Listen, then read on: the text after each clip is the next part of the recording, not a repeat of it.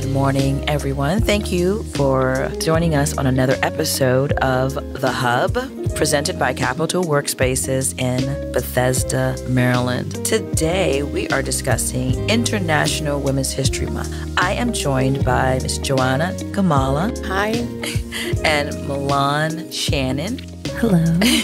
So we're here to talk about discussing women in the business and corporate world. We're going to be discussing challenges in the workplace, the gender pay gap, to lack of representation in leadership positions. So Women's History Month actually started, what Jimmy Carter started as a week, and then it was pushed forward to become a month. So that's very interesting.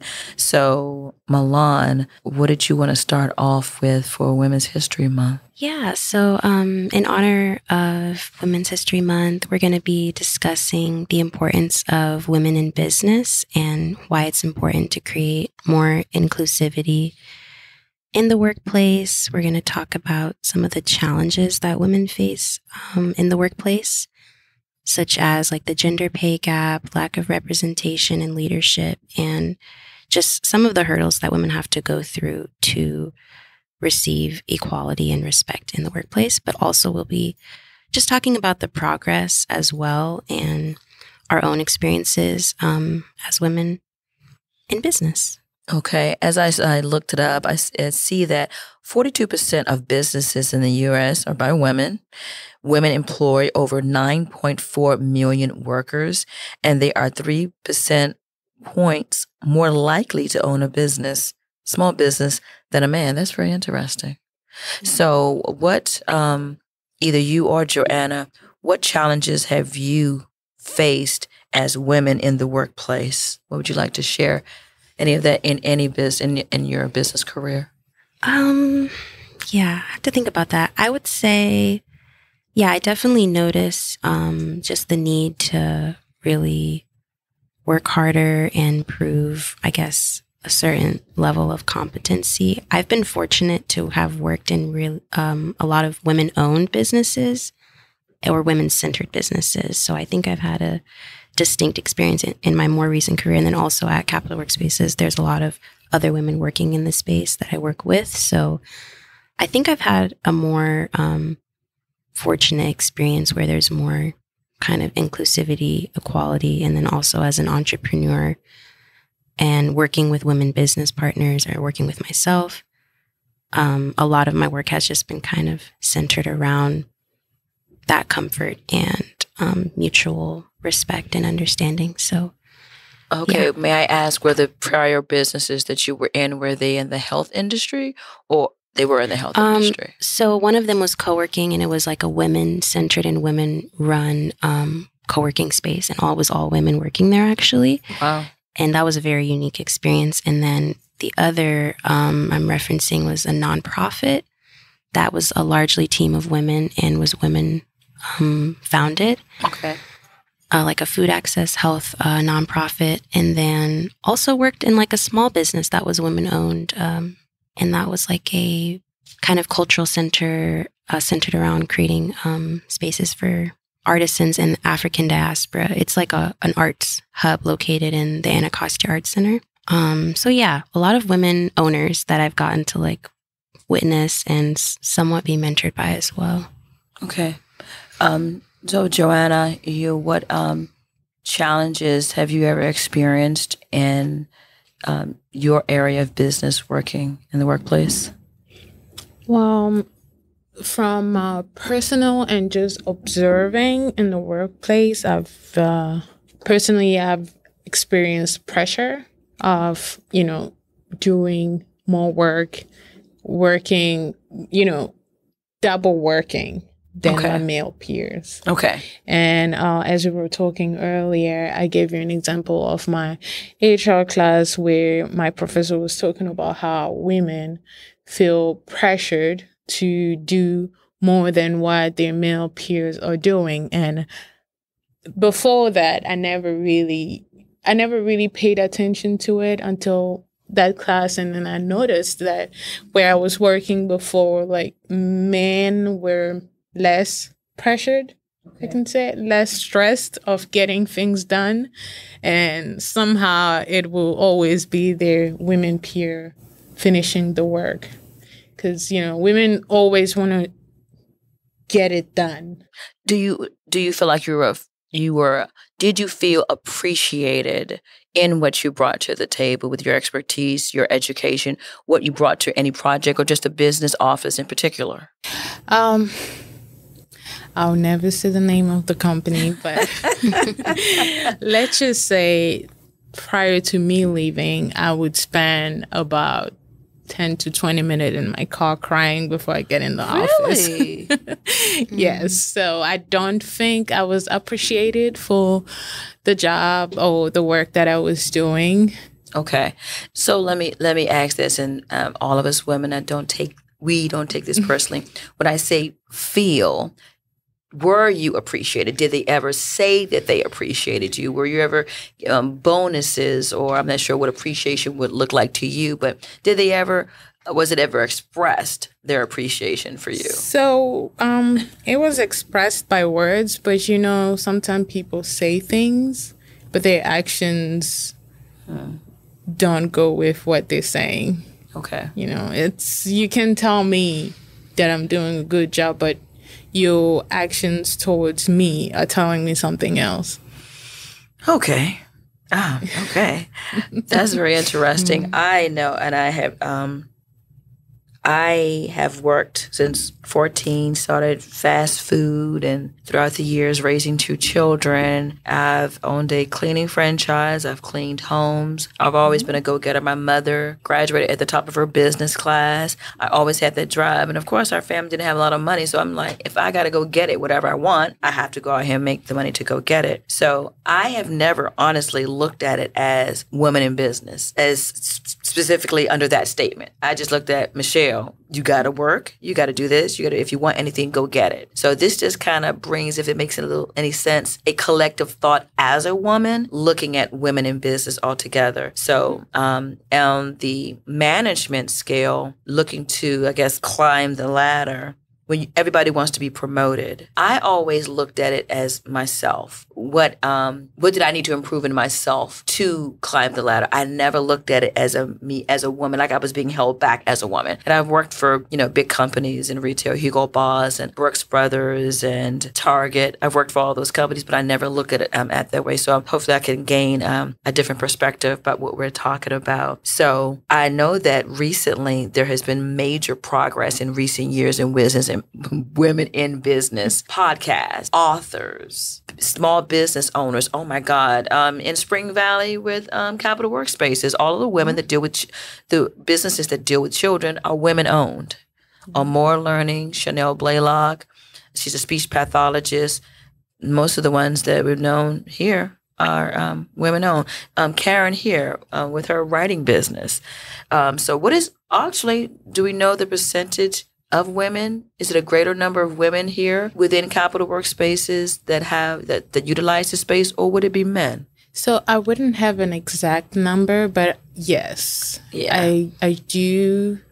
But I believe that majority of members here, majority of business owned, working in Capital Workspaces are owned by women here. Oh, that's very interesting. Both Bethesda and DC. Okay. Yeah. I, being in management where I am, my upper management, I do work for Goodwill, and for the first time in my life, all 3 of my upper managers are men. And I do bring up a different perspective by being a woman.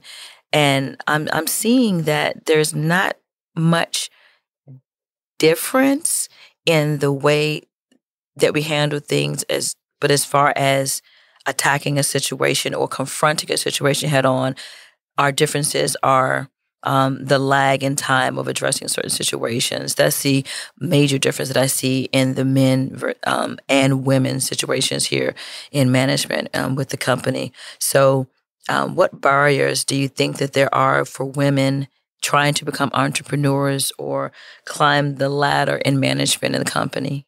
Do you know? Yeah. There's the obvious challenges that we just have in our society with gender roles, norms, biases. So just like Joanna described, being perceived as, or just even like unconscious, I guess, perceptions that men or people in general, including women, can have about ourselves and each other, that women are highly emotional or erratic, which is needed or in unreliable, business. or these different biases that can impact how you're treated, how you're paid, and the respect that you garner to advance maybe to a more higher up position. There's just a lot of barriers just because of how our society has programmed gender inequality into us, which is changing. Yes. But those are like, I think, the basis of challenges. And then there's also bigger, more structural challenges like pay transparency. And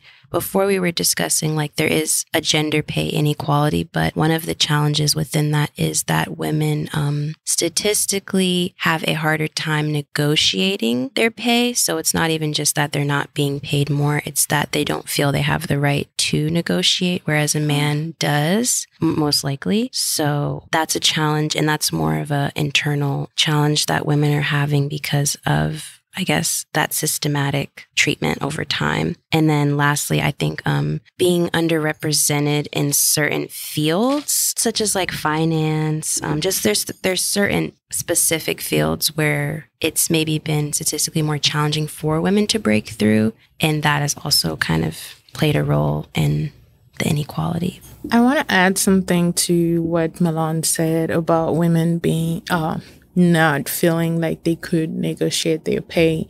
It's mostly also because of the way women are seen.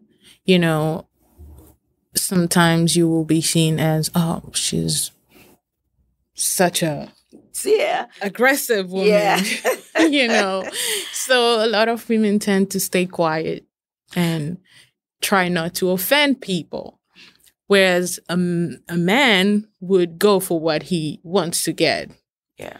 You know, and it's like Melan said, mostly just the way society has been structured.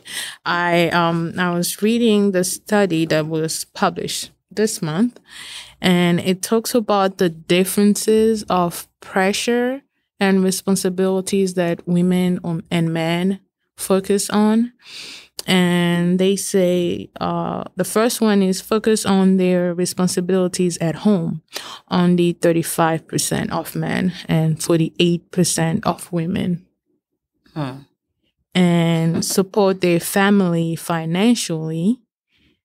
45% of men, 47% of women, which is, I thought it would be the other way around, but... And be successful in their job career, 36% of men and 39% of women. I know. It's hard to... I watched my mom take care of the entire household and go to school, raise 3 kids, my grandmother the same, and the men went out to work every day. They, brought home the bacon, so to speak. Mm-hmm. But what they did at home was business too.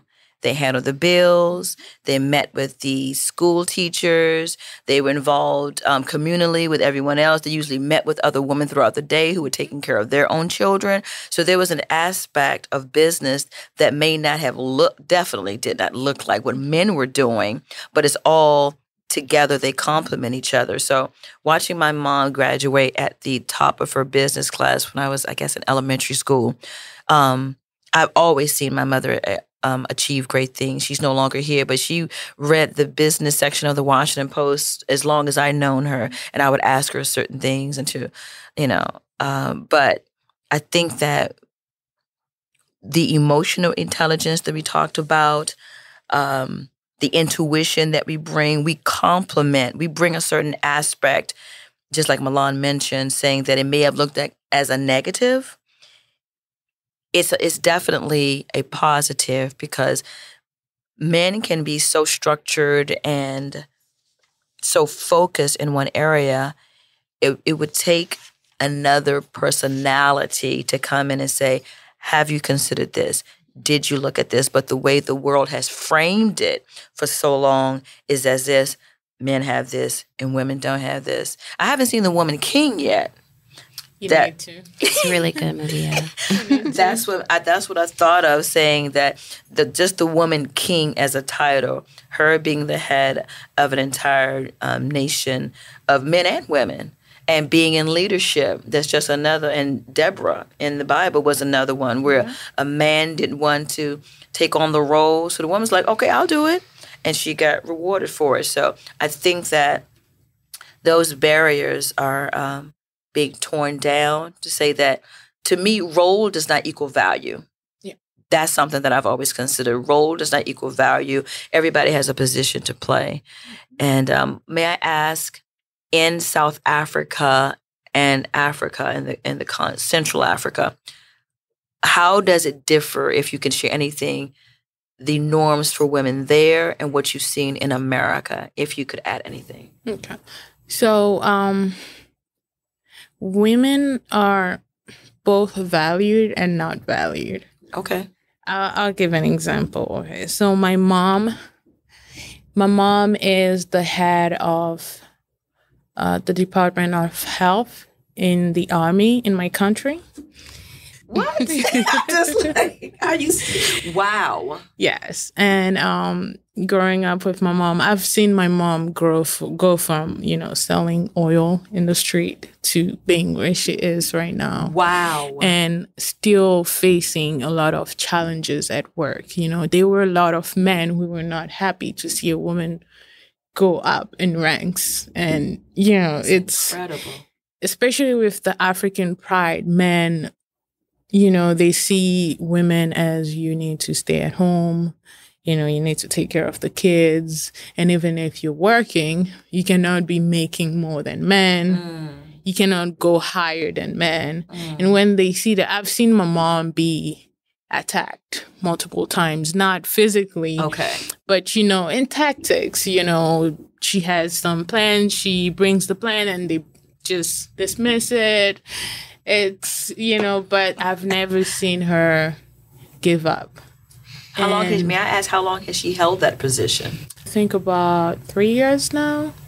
So, yeah, about 3 years. She's always worked for as long as I've known her. She started in the Army in 2000? Yeah, in 2000. That's an incredible woman's story, African story, from selling oils to the position where she is now. Yeah. She has got to write about that. That is such an inspiration. Yeah. I mean, if you Google her name, you'll see. You know what? I'm just so mad right now. I'm telling you, every single time, just to take a pause for the cause, every single time we do an episode, we find some nugget of wonder in the staff here at Capital Workspaces. That's incredible. And we've talked so many times. That's incredible. Yeah. And she's taught me so much. But like I was saying, she's valued. Yes. At the same time, she's not. Yeah. And she's accomplished so much. Yeah. It sounds like I think because men were created as the providers, not saying that we're not providers, but since that it can be a little insecure, it can be insecurity in men. Yeah. I think that they can look as if you're challenging them, but you're not challenging them. You're bringing something to the table, and we just want room made for us at the table. There's a big enough table. All of us are included. Because when we talk about Women's History Month, I raised sons. I still talk to them, of course, and they ask. I'm in advisory mode. But those of us who have children, we're raising sons, and we're raising them to be in their mind to include women in their ideals about life, so that moving forward from the 2000s on, that they will not intentionally exclude women from the story of business. And your mother, Melan, business owner, entrepreneur, do you have any examples of what she may experience being so close with your mom? Yeah, she's done a lot of work for women in the realms of international development. She had worked in Egypt doing like refugee resettlement work, which definitely directly has dealt with women's inequality and just injustice in different parts of the world. She's worked throughout the African diaspora, but really, yeah, I would say she has a lot of experience in just herself advancing and navigating that. May I ask, was that a private contract, or was that government work, or that was just personally her and what that she was did? a private organization. She's worked with a few different private organizations and nonprofits. I forget the name of that one particularly, but oh my goodness, the wealth of women work here and accomplishment, just in the mothers and the women sitting at the table. Everything that I have done, I haven't really considered it, and I don't want to harp on this too much, but the way that I think, I never thought about it as being held back as a woman, because living in the United States is always something trying to hold you back. I just moved to PG County. I grew up in D.C., the hood, so to speak. Now I live in PG County. There's a different class issues there, different salaries, African American women in a mostly white American male-dominated society. Now I work for a company. Most of the men there are Black men. And so when I make a decision, I still think it's Michelle, if that makes sense. I don't look at it as, oh, you're just against women. You're just against me, because I think about it as my idea versus your idea, what you want to do versus what I want to do. I kind of narrow it down to that, because I can touch that. Because if I had to look at it as a woman versus men, oh my God, that would bring too many conversations that, I would actually have to have proof, and that could go to another rabbit hole, if you know what I'm saying. You're talking about things that you've accomplished. You don't really see how big everything you've accomplished is. Oh, yeah. Yeah. Yeah. And that's the thing. A lot of women do a lot of things, even just raising kids. Not everyone can raise kids. Oh. And this is one of the reasons why I say women in Africa are valued and also not valued. They're valued at home. Yeah. They're not valued in the workplace. Wow. Because raising kids, men value you for that in Africa. And it's not easy. You get people paying for nannies here. But then you also get people laughing at women who are housewives. I don't get it. I think it's because in America, it's a different culture, of course, than Africa. We here value work and the more money you can make, regardless of what it is. So if you're doing that in Africa, just let me give you my perspective. Me seeing women in any video, any documentary, women taking care of their children in Africa, I'm just like, oh my God, I wish I could stay home. I wish I could have stayed home and take care of my children. God did bless me where I could work part-time and still maintain a home ownership and all that type of stuff. But here in America, it's all about, it's 5 o'clock, let me get up. I got to jump up and go get it. I got to rush through traffic. I got to take my kids to school. I got to make sure I talk to their teachers sometime during the day. I got to make sure I take care of my manager's position. If I got to cry, I better go outside and do it in the bathroom. When I come home and do this, pick the kids up from school, all as a single mother, So from my perspective, it's a different perspective when I look at in other countries, because it seems like in America, it's just a different culture. I look at other countries that take, siestas, and some of the Hispanic people that do that still today. I'm just like, you're here and you're taking time out to rest. That's crazy to me, because it's just the way you think, because you're in this hamster wheel. I gotta. So I think it's men too and women too. We just express it in different ways. Men, and I'm not speaking for men. Let me just make sure I say this. So I want to take a pause. I'm not speaking for men. It's just my perception. We shared earlier how women, when we take maternity leaves and take off from work, we're concerned more about getting back to work than taking care of our health. Yeah.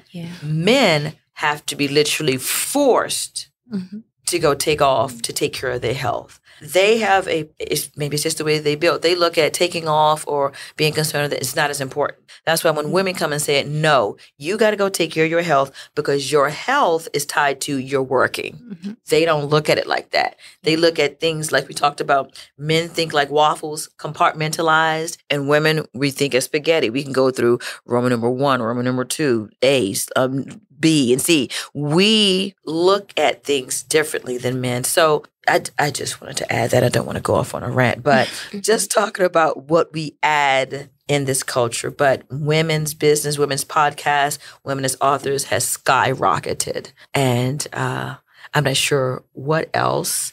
Yeah, just on that same point, there's some definitely some thoughts on what women add to the workplace that I can touch on. Diversity, really in general, is what can help us foster creativity and innovation in the workplace. So as we discussed earlier, like when we bring, whether it's women or people from different ethnic backgrounds or socioeconomic backgrounds, when we have different experiences and backgrounds in the same place, that helps to promote better collaboration and just growth of the business versus just having the same perspective in that space.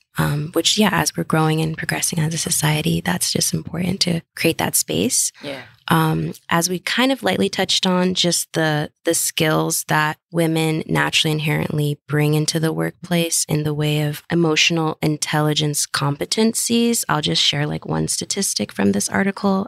So it says a 2016 study published by the global consulting firm Hay Group found that women outperform men in 11 of 12 key emotional intelligence competencies, including emotional self-awareness, empathy, conflict management, adaptability, and teamwork. So this is just to highlight, we all have strengths, and it's not to attribute one to other, like we can all have all of these strengths, but this is just an important reason to value, as we're talking about valuing women for what they bring to the table.